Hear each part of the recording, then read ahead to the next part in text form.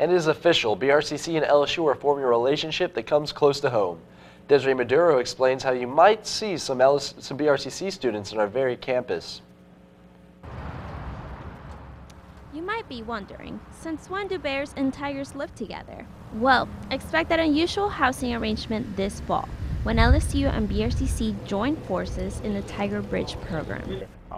My involvement, though, will be a part with the residential component, where they will all be housed in McVoy Hall, which is this building right behind us. So that McVoy Hall will be completely full with the Tiger Bridge residents.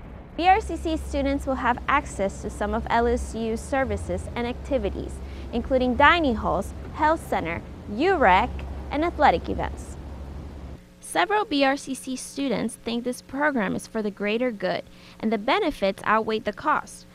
They're also very excited to see how the dynamics of these two schools play out. I think it's a good idea because a lot of people don't have the ACT score, so they come to a community college to, get into colleges like LSU.